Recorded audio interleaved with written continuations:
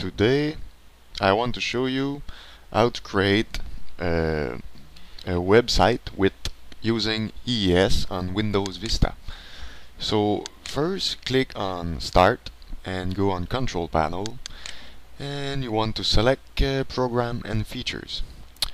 And you click Turn Windows Features on the left side, and wait the Windows Features windows appear the other service.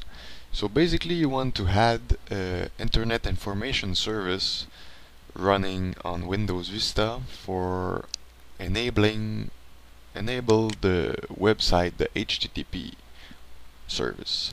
So you click on Internet Information Service and go on FTP Publishing Service. Make sure all the box here is checked, and click Web Management Tools. Make sure all the box inside all option is checked, and World Wide Web Service, make sure all is checked inside that too, for security, for all option. So after you check all, click OK, and if it's not installed on a computer yet, the Windows system install the service, and that's take a couple minutes.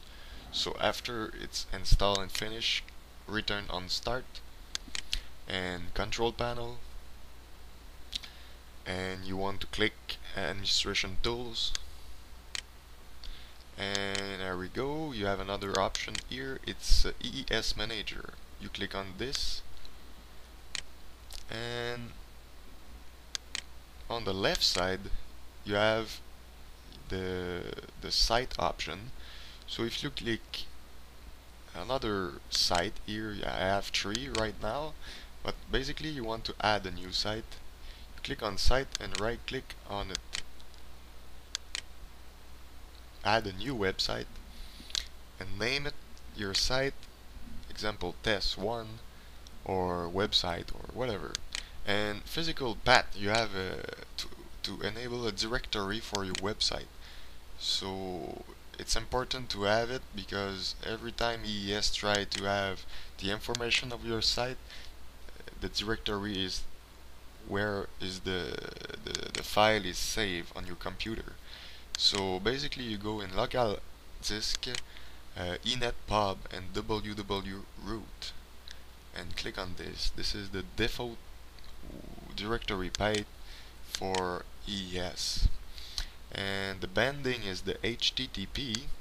The IP address or the host name is recommended you leave all unassigned, and the port 80, and start the website immediately.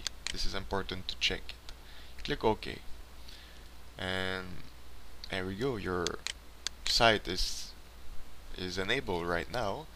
If you want to test it, if it's it's working on your computer but not on the LAN, sorry, you need to go on the default document for tests and specify a document there for working great and working with your personal customizing website.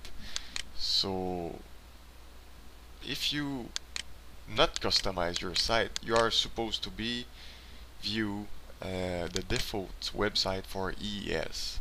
So it's to try it if it's work on your computer. Let's see